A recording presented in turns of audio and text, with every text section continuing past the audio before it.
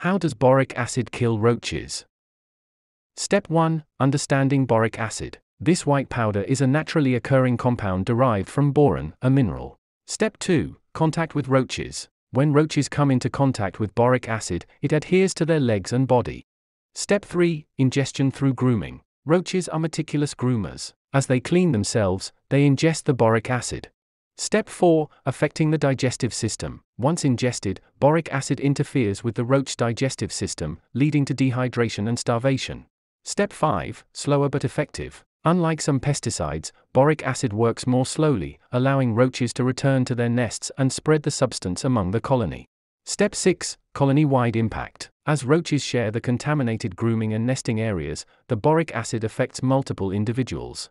Step 7. Application. Apply boric acid in areas frequented by roaches, such as cracks, crevices, and hidden spaces.